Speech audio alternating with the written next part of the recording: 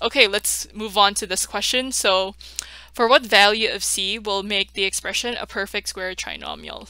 Okay, so if you remember, anytime you have a perfect square trinomial, this is basically, you need to complete the square. So all you have to do is you take -7, right? You take the b of your standard form of your equation, because this is ax squared minus bx plus c. So all you do is you take -7 divided by 2 and you square that, right? So essentially, we're looking at -7. So -7 divided by 2 and you square.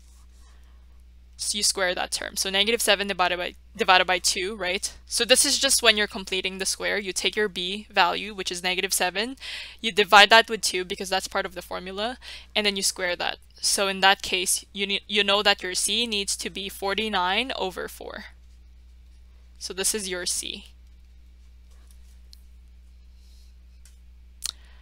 And just so you know, if you're interested to know what a perfect square trinomial is, basically, let's say you have this, right?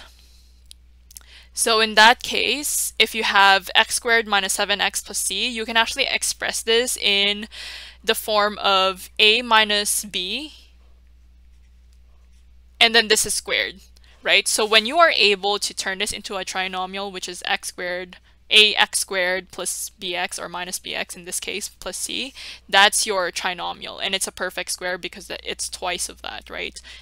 Twice of, sorry, not twice, but it's multiplied to itself, right? And it's a minus b times a minus b, so that's why it's a perfect square. Okay, great. So let's see what they wrote. Yeah, so they've actually shown you how to complete the square. So they're taking -7 divided by 2 squared, and because you're adding a new term, that's why you're subtracting that with the same term, 7/2 squared, and then they're saying that c is equal to 49/4, which is exactly what we did.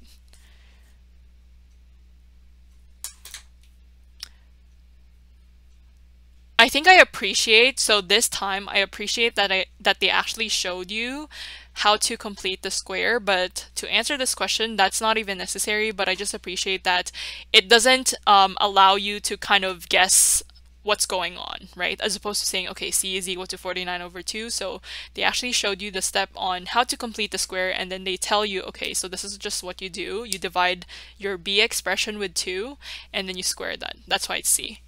So nothing to say except it's perfect. So perfect solution and answer.